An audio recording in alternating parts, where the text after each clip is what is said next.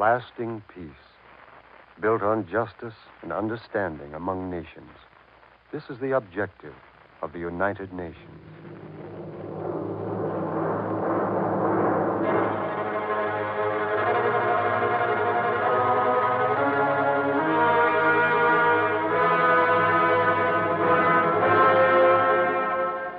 This is the first program in the United Nations series of the Pacific Story, one of the 5 special series presented by the National Broadcasting Company and its affiliated stations to further world unity and world peace through understanding.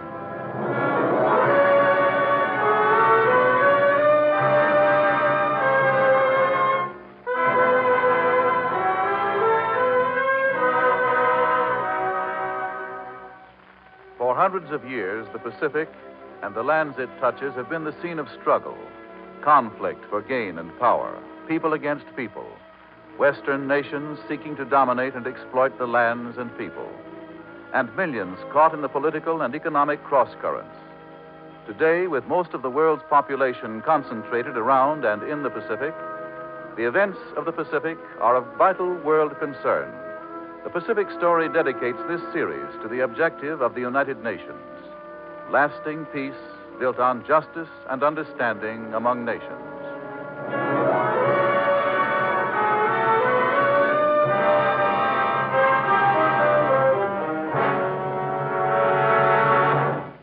The Burma Patriotic Front.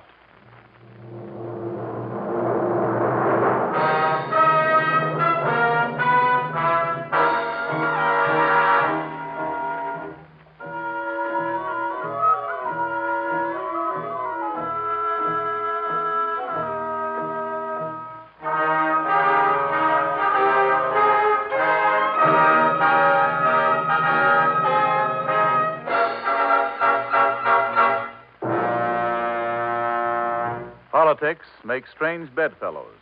In Burma, for more than half a century, the political cauldron has been seething. Down with Britain! We have tolerated her long enough. We must go to war on the side of the Japanese. Join the Japanese! Join the Japanese! That was the cry in Burma in 1940. 3 years later, it had changed. Down with the Japanese! Join the British! We have tolerated the Japanese long enough. We must go to war on the side of Britain and the Allies. War on the Japan and the Axis. That was the cry in Burma in 1943. With all your about faces, do you Burmese know what you want? Yes, we want independence.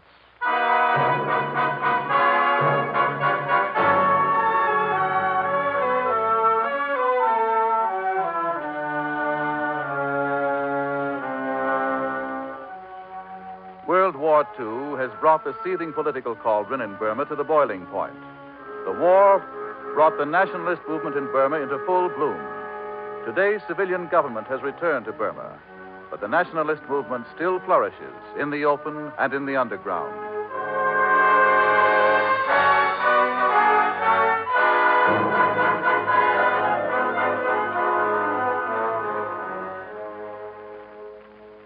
The Burma Patriotic Front, or National Front, was born about 25 years ago. I can't understand what you natives don't like about the headman system of local government, which has been in effect in Burma nearly 30 years. The people have no voice in the government. No voice. The headman is a native voice, isn't he? But without authority. He is nothing more than a rubber stamp official responsible to the British government. The people of Burma desire more to say in governing themselves. Nonsense. Except for a few radicals such as yourself, the people of Burma aren't even aware of any political manifestations. They are uneducated and apathetic about government. They have never had a chance to be educated. It was chiefly through such native sentiment, among a small percentage of Burmese true, that early in this century the patriotic movement in Burma got a foothold. The headman system of government must be modified. That is right, because headmen can exercise no real political leadership. They tend in time to relax the standards of their office. They become self-satisfied and prone to look after their own interests and not the people's. And they are often careless with the people's money. You mean they accept bribes and graft? Sometimes. Who can blame them? Graft and inefficiency are the logical outgrowths of their underling offices. We are not here to blame them, but to try to correct these wrongs. Yes, by changing this wretched form of government imposed upon us. From mere groups of 2 or 3 discussing their Burmese politics grew larger groups and assemblages. Their voices swelled into choruses that began to echo up and down the vast plains of Burma. We want independence.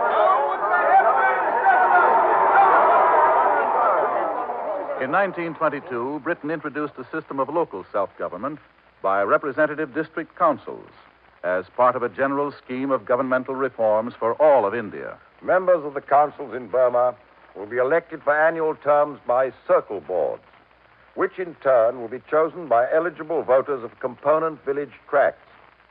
The councillors will serve gratis, but will be entrusted with the expenditures of district funds in the fields of health, sanitation, education, and in the maintenance of local roads and ferries. The plan looks admirable on paper. But I am afraid it is foredoomed to failure. Of course, it presupposes the existence of a public-spirited gentry on the English model, willing to undertake responsibilities without pay. And Burma's real gentry, if we ever had one, disappeared when the headman system was imposed on us. Britain is trying to make an English countryside out of the Burma plains. And this kind of government will result in more graft and corruption and indifference to the people than ever. And our taxes will be higher than ever to support such an outlandish government. The majority of Burmese people will not willingly accept this modification of government.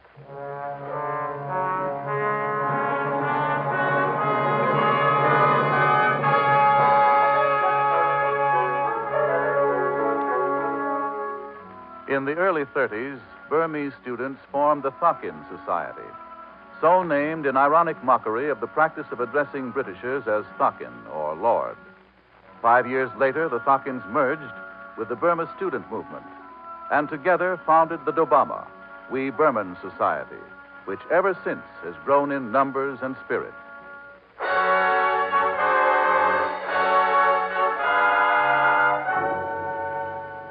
Shortly after Britain and the U.S. announced the terms of the Atlantic Charter, the Dobama Society, as well as all nationalist-minded Burmans, wondered. How does the Atlantic Charter apply to Burma? Does it mean that Burma is now guaranteed her freedom? The terms of the Atlantic Charter, we regret to inform you, do not as yet apply to peoples of territories and dominions of the British government. At the same time, the Japanese, ever alert to political opportunities, and already making last-minute preparations for their Asiatic conquest. The Japanese Empire has much to offer Burma and its people. It would be to your great advantage to join forces with the Axis. What can you offer us? Financial aid? Oh, yes. We can and will give you extensive funds. And military aid? We shall furnish you with enough equipment for a powerful Burmese army. And what about independence? Or immediate independence shall be yours. We could not ask for much more than that. All Japan asks in return is Burmese corroboration against the British. This Japanese offer was resisted vigorously by Thakin So, Than Tun, and the other leftist leaders of the Dobama. Going over to the side of the Japanese is no way for us to win freedom for Burma. Independence can only be won by organized popular struggle. But the voices of these leftists, oddly enough, were silenced by the British themselves, who had them thrown into prison. Another faction of the Dobama, headed by Aung San and including U Saw and Ba Maw, were impatient. We have waited long enough for Britain to act for us. We have tolerated her tyranny too long. If hating Britain means being a fascist or a communist, then I am both. And I say we must immediately pledge ourselves and our support to the Axis of the Japanese.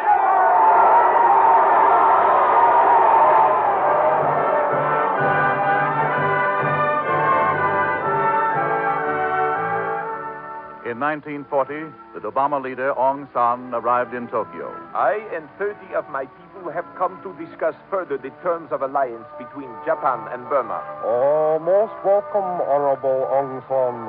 You find the terms of alliance acceptable? We do, and shall use every power at our command to prosecute the war at the side of Japan against the Allies. So good. You and your worthy followers shall commence immediately an intensive study of Japanese military methods toward the accomplishment of this purpose.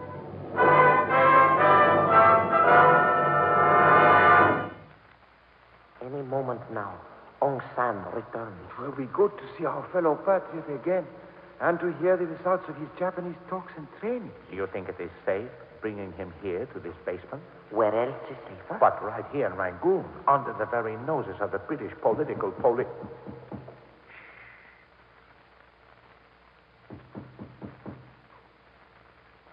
That must be Aung San now. It could be the British police. Careful. I will take care.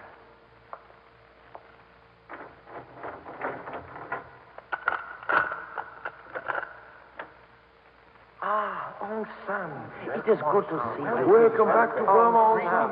Welcome back to your own people. Welcome back, Aung San. I regret that I do not have much time, so I must speak briefly and to the point. Our immediate objective is to recruit supporters and to pave the way for the ejection of the British. And this can be accomplished.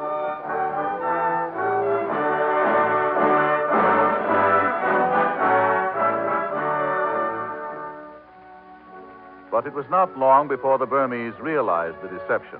You Japanese promised Burma independence in return for collaboration against the British and the United States.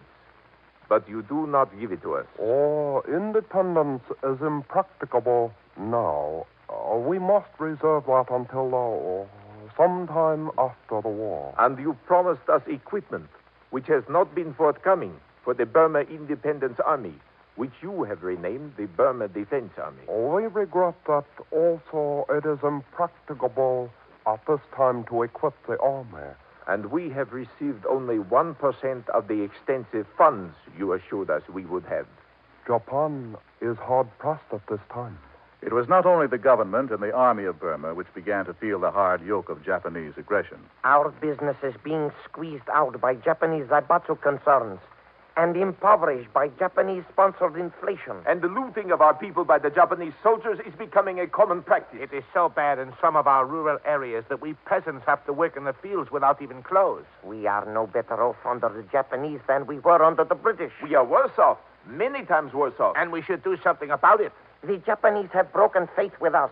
Why should we not break with them? By all means, let us renounce them as partners. Let us rejoin the side of Britain and the Allies. Down the Japanese! Renounce the Japanese!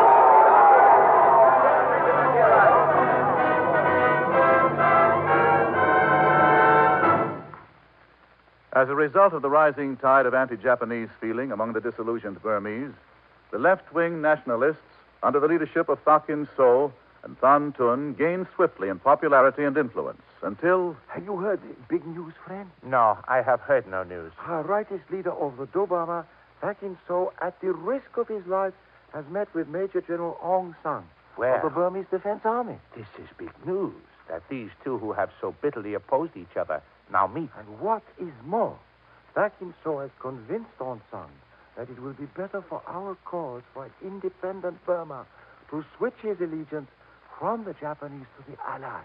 Join the British? Well, this is good news. Again, the Burma is a unified force, and all of us will fight shoulder to shoulder for the cause of independence. Aung San, in recognition of your loyalty to Britain and the Allies... Excuse me, please, but I have not been loyal to Britain and the Allies. I have been loyal to Burma and the Burmese people. At any rate, Aung San, I am here to offer you a commission in the British Army. This is very kind, but I cannot accept. You cannot accept?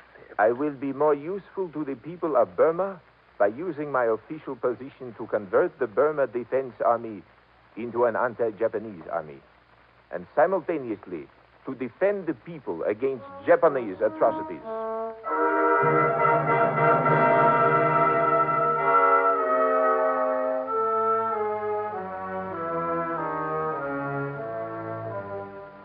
And then the whole Burma Defense Army switched over to the Allied side? Yes. The army as well as the civilians of Burma were ripe for such a conversion. Perhaps the army was even more so, for, you see, it was made up for most part of patriotic, if misguided nationalists who fought for freedom and independence. It mattered not whether on the Allied side or on the side of the Axis. And I think I recall that the Burma Defense Army accomplished some pretty fair results in fighting the Japanese. It did. Finally, the British in 1944 gave their grudging, though unpublicized, recognition to the Burma Patriotic Front, with the result that our guerrilla activities were coordinated with the British Army. And wasn't it to your guerrillas that Rangoon, Burma's capital, fell before the British arrived? That is right.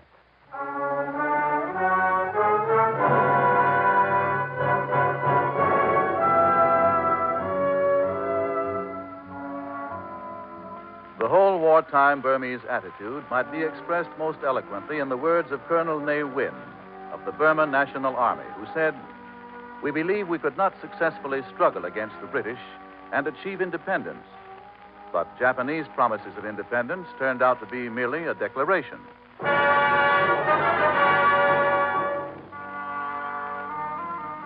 The Burmans were rising. Even the most conservative Britishers agree that Burma presents a thorny political problem. One of the strongest forces in Burma is the intense desire of its people for the control of their own affairs. It would be highly dangerous to dismiss Burman nationalism as something of no account. These sentiments have been officially expressed by the Conservative Imperial Affairs Committee of Parliament, which has also drawn up a document which is known as the British Blueprint for Burma. The blueprint has been hailed by conservative members of Parliament as a bold and constructive policy for the future of Burma. It attempts to portray the background of the problem, to define objectives in policy, and to submit proposals. The committee also recognizes that Burmans have substantial grievances on economic grounds. The economic development of Burma has proceeded rapidly, but industry and commerce in Burma have been chiefly in British hands. Although the country has flourished as a business concern, the Burmans have had little part in this growth.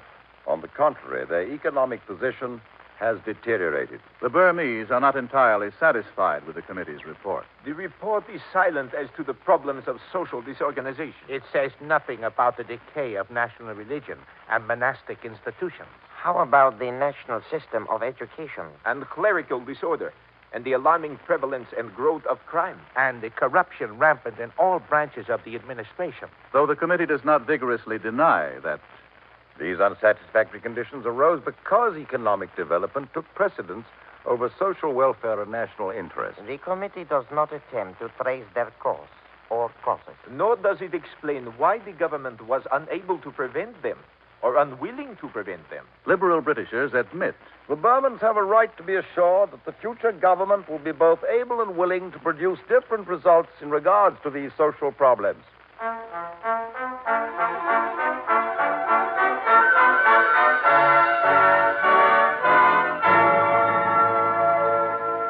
Besides the social problems involved in the question of Burmese independence are three others, which the British Blueprint for Burma does recognize. But whether or not it provides sound solutions for them is debatable. Top problem is industry and commerce. The nationalist extremist, of course, is articulate. Burma for the Burmese. That includes industry and commerce. We don't want foreigners, even the British, dominating our industries. But the British conservative doggedly claims British firms and companies formerly operating in Burma must be placed in a position to resume their activities as before. He further explains This is as much to the advantage of the Burmese as to the British, for only the British and other foreigners who have operated industry in Burma have the experience, the staff, and the special knowledge required to continue operations and therefore to maintain the standards of life and administration of the pre-war era. But even the most conservative Burmese nationalist insists that if the British will have special knowledge and experience in Burma's industry and commerce, then they should operate in the future without special consideration. British experience was gained under conditions which allowed economic development precedence over social interests. In the new Burma, social interest must come first. However, the blueprint does recognize that some control must be exercised by the Burmese to protect them from the ravages of exploitation. We recommend the adoption of a systematic plan for training Burmans to take a full part in industrial and commercial life. American industrial interests, as well as other foreign industrialists, raise the question. What about us?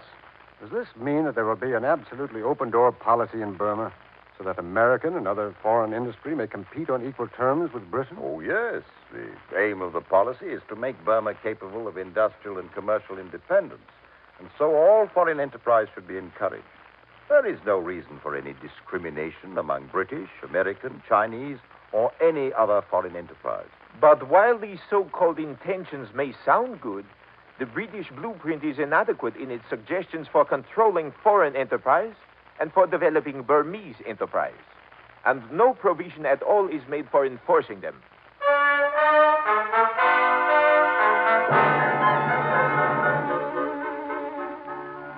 The second big problem touched on by the British blueprint is agriculture.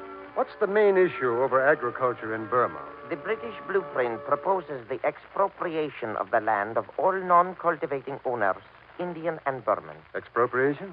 Why? So that the land will be cultivated and made to produce. Why do the Burmans object to that? Land in Burma is one of the soundest and best investments a man can have. But if the owners were adequately paid for their land... There again, the British make no suggestions as to how the land will be paid for, by the present owners or out of the public revenue. The blueprint also recommends that the transfer of land from cultivators to non-cultivators be prevented by restrictions similar to the Punjab Land Alienation Act, but without defining how far they would apply. The Burmese would make a serious objection over this situation? Even in England, such measures to expropriate the land of non-cultivators would be seriously objected to. I see your point there. It's discriminatory and undemocratic in the extreme. Moreover, it is oft times difficult, if not impossible, to differentiate between a cultivator and a non-cultivator. Such attempts to expropriate land for these reasons in the past have proved this, and it seems reasonable to assume that it will not be any simpler in the future. What about the question of indebtedness? Doesn't the blueprint recommend the payment of a lump sum to Indian creditors, estimated at 30% of the amount nominally due? But again, it makes no suggestions as to the manner in which creditors shall prove their claims, or as to precautions against doubtful or fraudulent claims. Any other problems relative to agriculture? Yes, many. But they, like the ones we have discussed, are complex and difficult to define and solve. And the blueprint offers no solutions, eh? No, it seems rather to totally ignore them. Any examples? One of the most urgent problems, not only in Burma, but in all of Southeast Asia, is the rehabilitation of plow cattle. That, too, is totally ignored.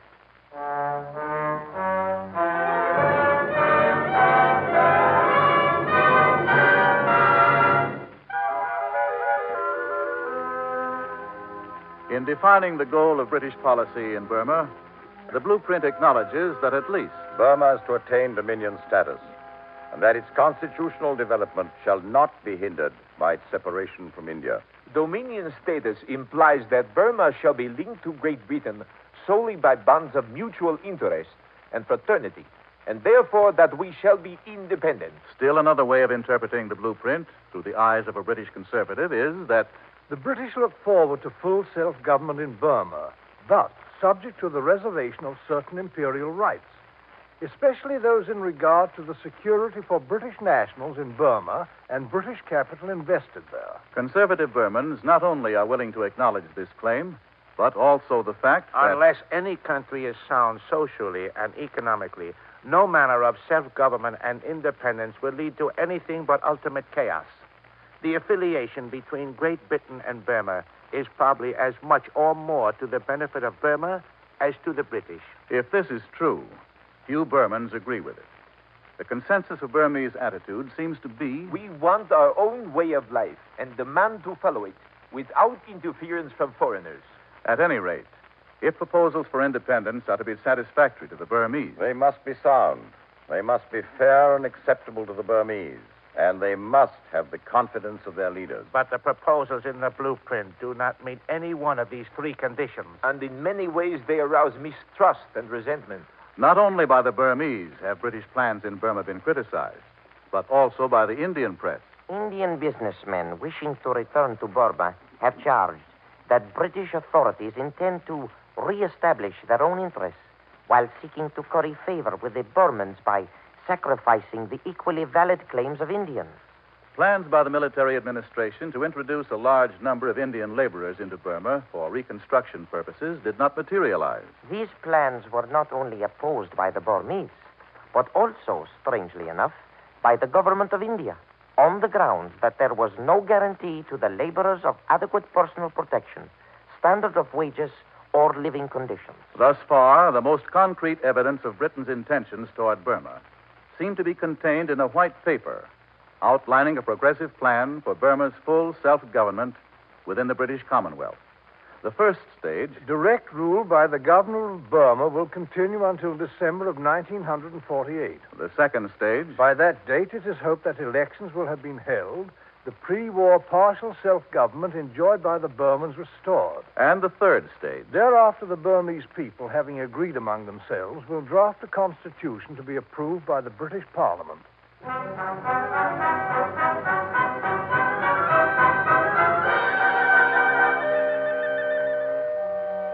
And there is still another aspect. This is the question as to whether the Burmese are capable of full self-rule at this time. Of course they're not. Well, why not? The Burmese, generally speaking, are undeveloped in political consciousness. The majority of Burmese are not aware of any political problem at all and don't care about it one way or another. How do the Burmese feel about this? We of the Burmese Patriotic Front believe that we are ready for a rapid transition to independence. Has the Burma Patriotic Front a large membership? We have 200,000 members who embrace all the important patriotic groups and who have deep roots in all sections of the country and strata of society. Under the protection and the Patriotic Front's guidance, Burmese Buddhists and Christian Karens have learned to live and work harmoniously together.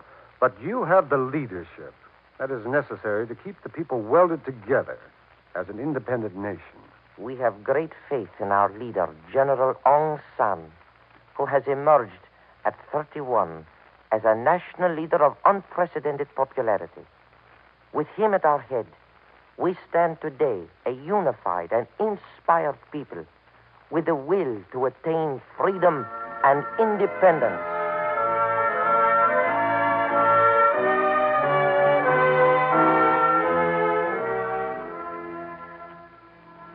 And so remains the situation in Burma today, a colonial thorn in the side of Great Britain. Many questions remain still unanswered, many problems unsolved. Before the questions are answered and the problems are solved effectively, there will have to be many compromises made, both by Britain and the Burma Patriotic Front.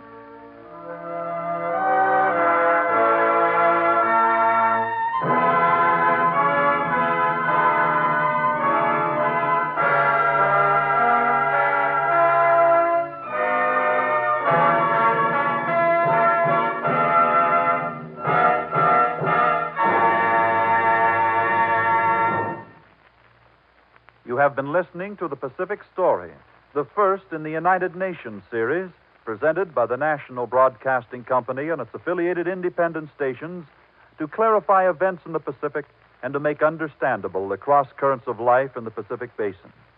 For a reprint of this Pacific Story program, send 10 cents in stamps or coin to University of California Press, Berkeley, California. May I repeat? For a reprint of this Pacific Story program, send 10 cents in stamps or coin to University of California Press, Berkeley, California.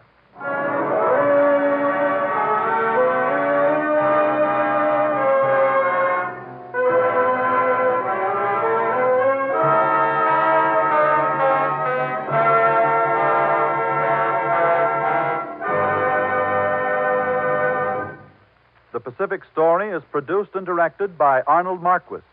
The original musical score was composed and conducted by Thomas Peluso.